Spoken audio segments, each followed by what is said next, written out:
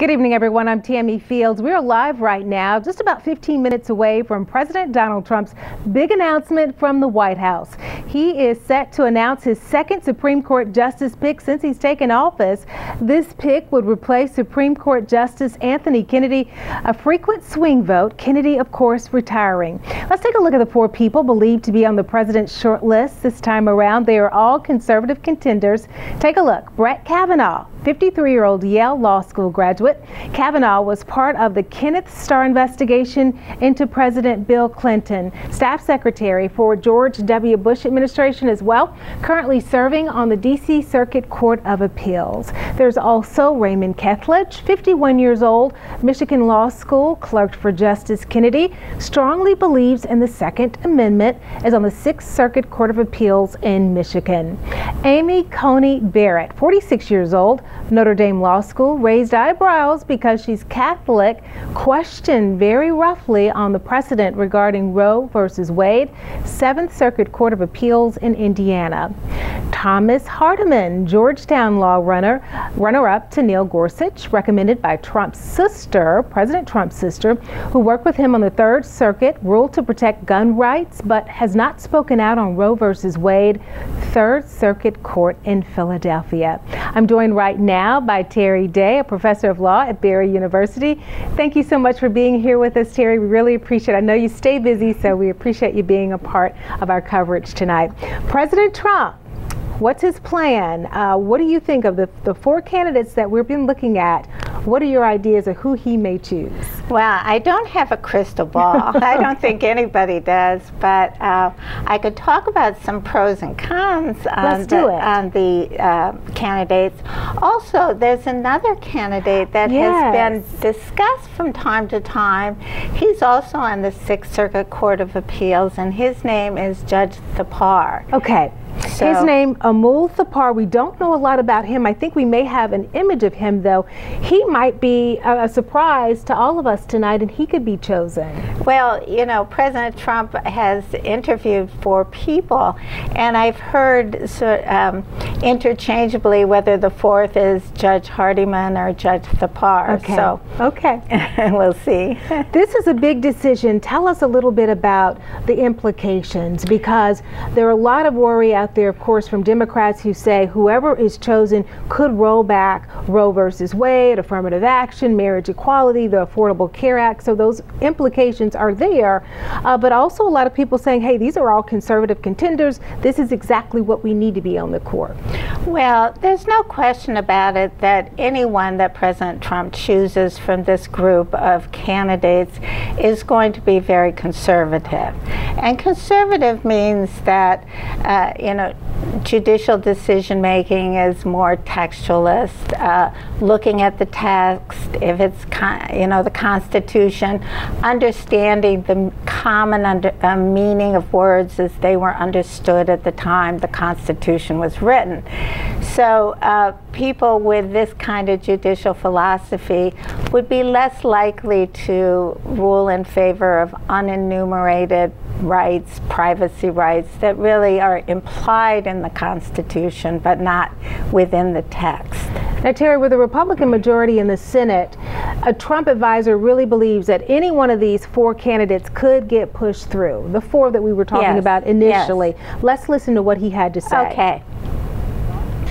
I think any of the nominees that the president's been considering right now are confirmable in the Senate. That's what having a Republican majority is all about. And the president made this a very, very important issue in the presidential election, more than any other presidential candidate. It was one of the major factors that got him elected and that kept the Senate in the GOP majority. So I think the path to confirmation for any of these final four is not a problem.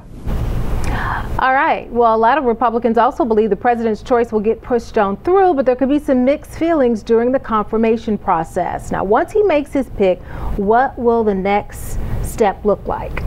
Well, there will be the confirmation hearings then. So the Judiciary Committee will investigate the candidate. There will be hearings. So the average length of the hearings usually is 3 days, but it could take a long time in terms of the investigation. Okay. But many of these candidates have already been vetted. Okay. So I don't think that there's going to be a lot of time to get all the information necessary to go forward with the hearings. Let's go back to this landmark case from the 70s, Roe versus Wade. That seems to be a topic that everybody is talking about these days. The president's nominee could have a huge impact on that as well. One Republican that we keep really keeping an eye on is Maine Senator Susan Collins. She's considered a swing vote. We're just learning she will not be there attending the president's big announcement tonight at 9 o'clock. Collins is on record saying she will not support a nominee that's hostile to the landmark abortion ruling. Right. What are your thoughts? Well, I'd also like to mention that I think Senator Murkowski from Alaska also has concerns about that. So I doubt that any of the candidates, well, I'm pretty sure none of the candidates during the judicial hearings are going to commit to overruling Roe versus Wade. During these hearings, the candidates are very good at being evading those kinds of questions because judges are supposed to be impartial. And if they commit to voting one way or another on a case that isn't before them yet, they then lose their impartiality. You get in a bunch of trouble for that early on. Yeah. Well, let me ask you this. We're also learning tonight, we were looking at the paperwork here of just about 30 minutes or so ago.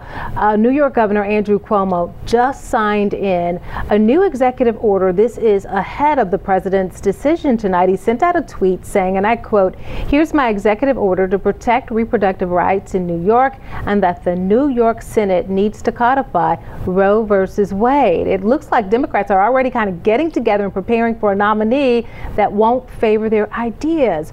I know you've had an opportunity to look at this executive order. What are your thoughts on why he may have done this? Well, I think states that are very procreative choices and you know, women's health issues are going to be on top of this. And you know, states can provide more constitutional rights than the Supreme Court.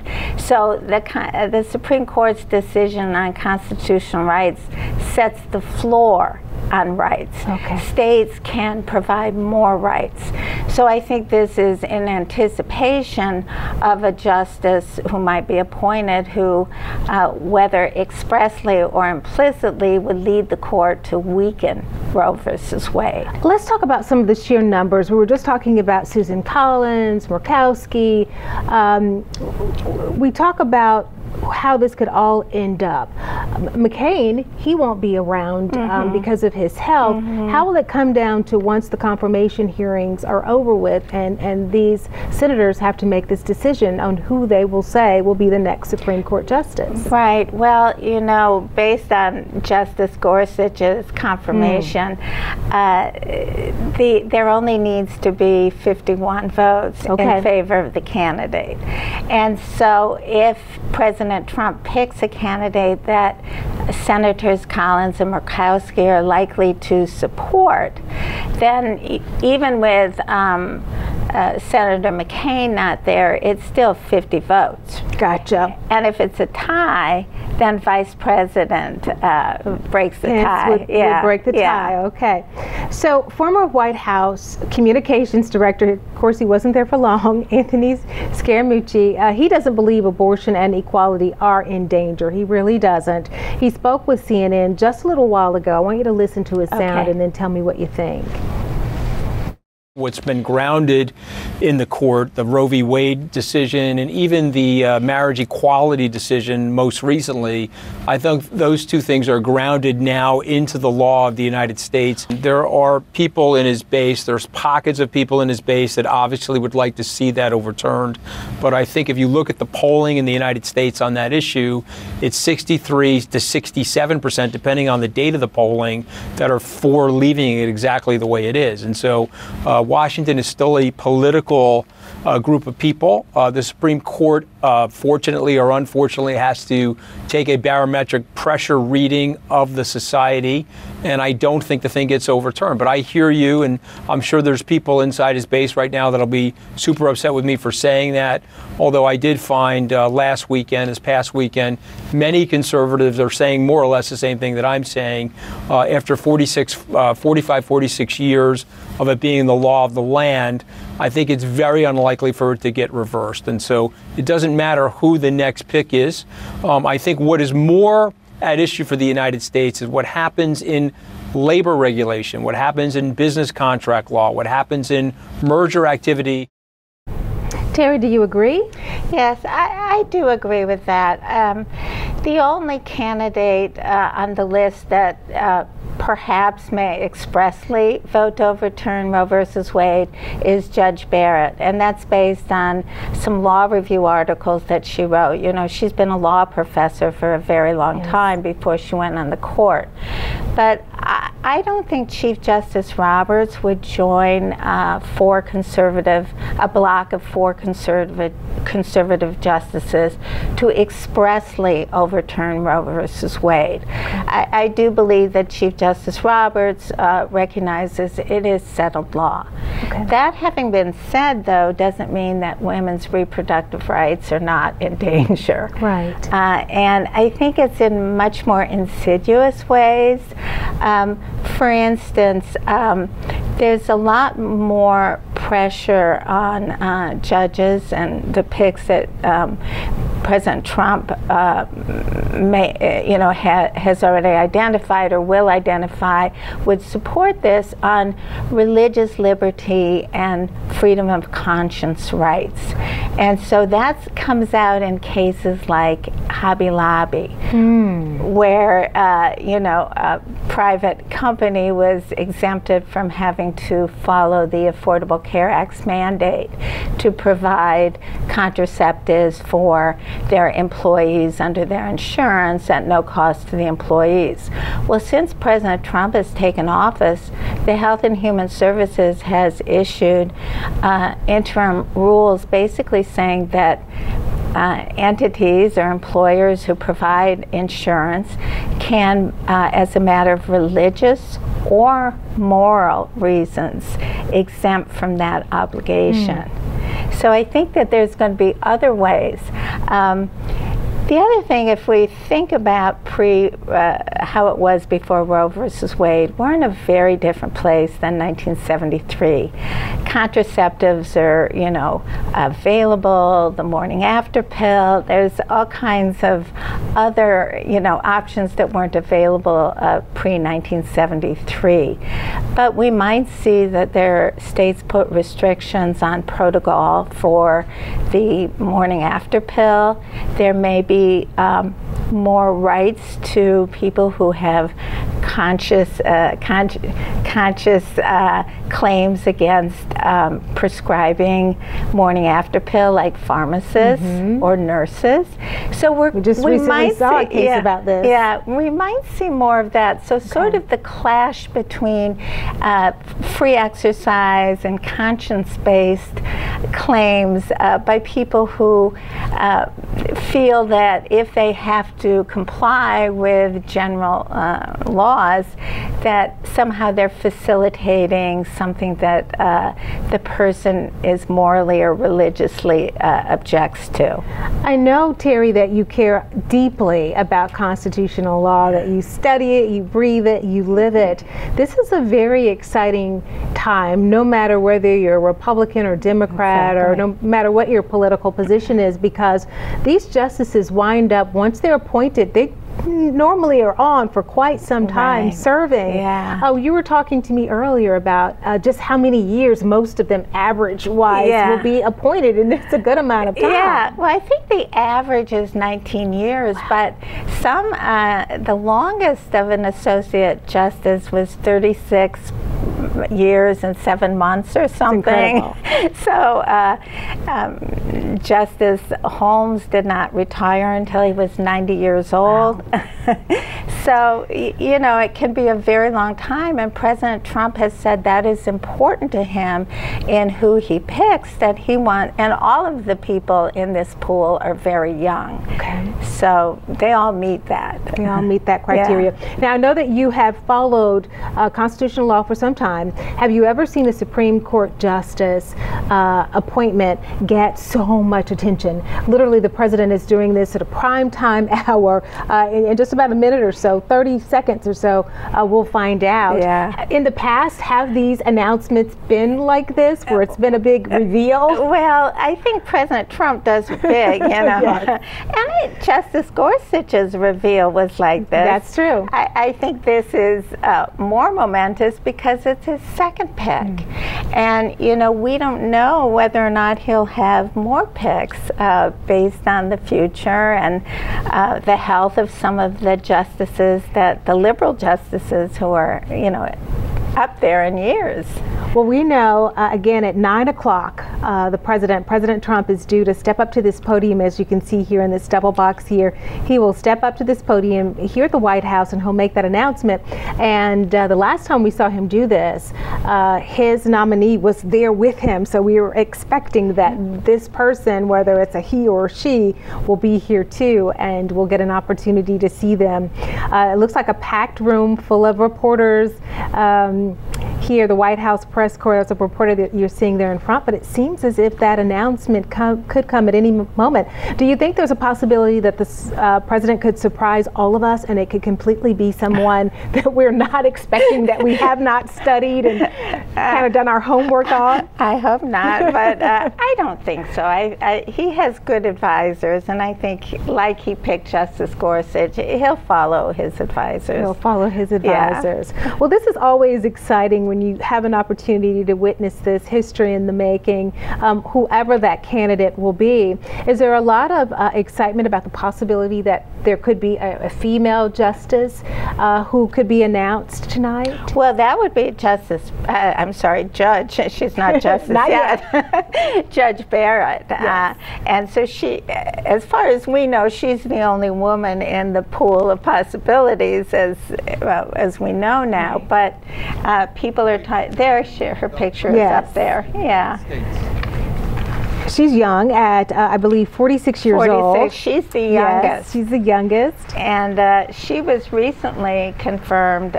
She was nominated by President Trump and confirmed for the 7th Circuit Court of Appeals. All right, here's the president. Oh, let's listen. He's walking up to the podium.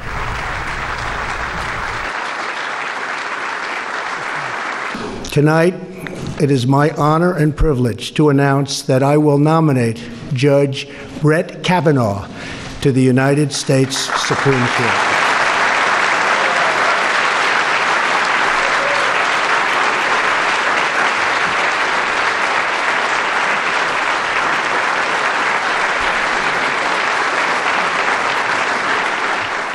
His pick for the next Supreme Court Justice, 53-year-old conservative Judge Brett Kavanaugh. He is seeking to shift the balance of the court further to the right. His wife, his 2 daughters, his parents were all there at the White House in the East Room for this big announcement. We're very happy that we were able to bring this to you live right now. Terri Day is here with us again to talk a little bit about your feelings about all of this. She's a law professor at Barry University, if you're just joining us. What do you think? Well, of all the possible candidates, he's really the best qualified. He's got impeccable credentials, Ivy League, Yale Law School, Yale College. What's so fascinating and probably meaningful for him is that he was a law clerk for Justice Kennedy, and now he's taking Justice Kennedy's footsteps. Yeah, and it's also interesting that he was a law clerk for Justice Kennedy the same term that Justice Gorsuch was. So, yeah, and I thought his remarks were very measured, very appropriate.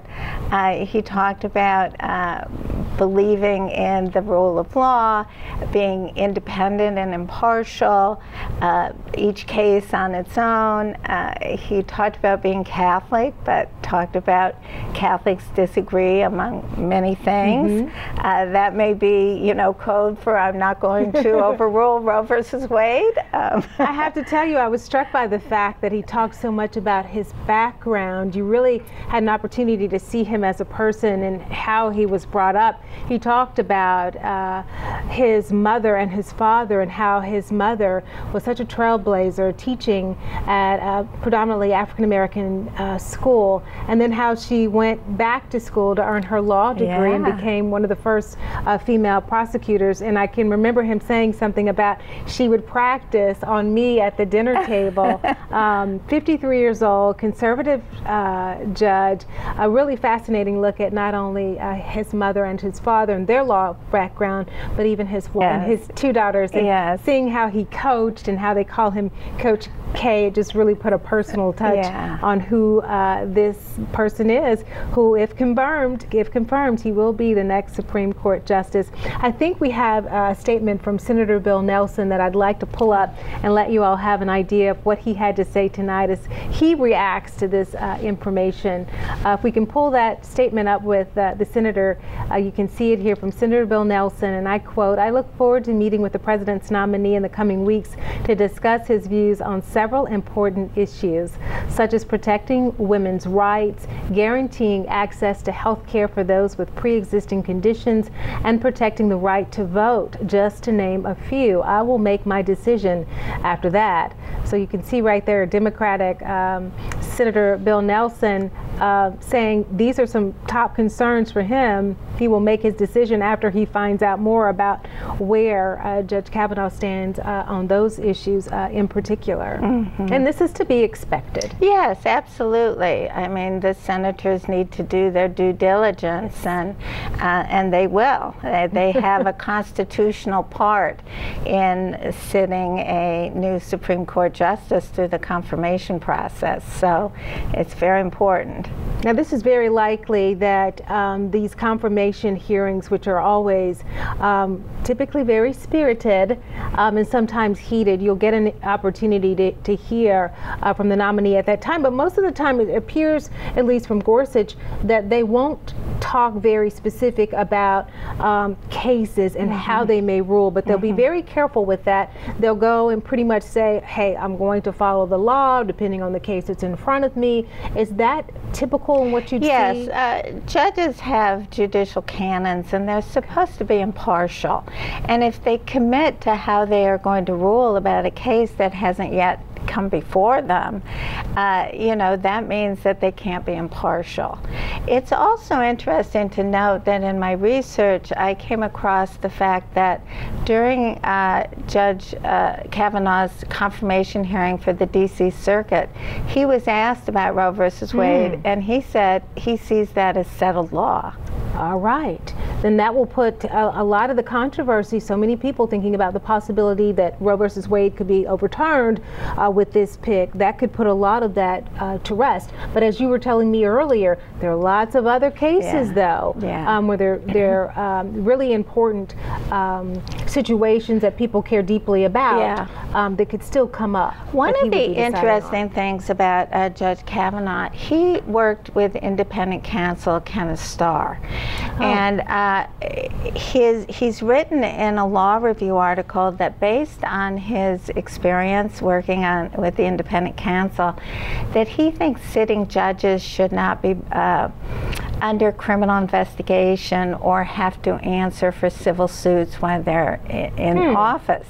Now that's important because there's plenty of pending litigation against President Trump, and the independent counsel Mueller's investigation continues, and some of this might come before the U.S. Supreme Court. So it's interesting to see that he might support, you know, the independence of the executive very strongly. Very important to talk about that. Thank you. I know that we have some information coming in right now from a former presidential candidate and former governor about of our state, Jeb Bush. So let's look at that quote. Excellent choice for SCOTUS. Judge Kavanaugh will be a strong defender of the Constitution. So as you can see, many folks tonight weighing in on this decision. And not only will people be talking about that throughout the evening, but in the days to come as we go through all the confirmation hearings regarding this Supreme Court Justice nominee.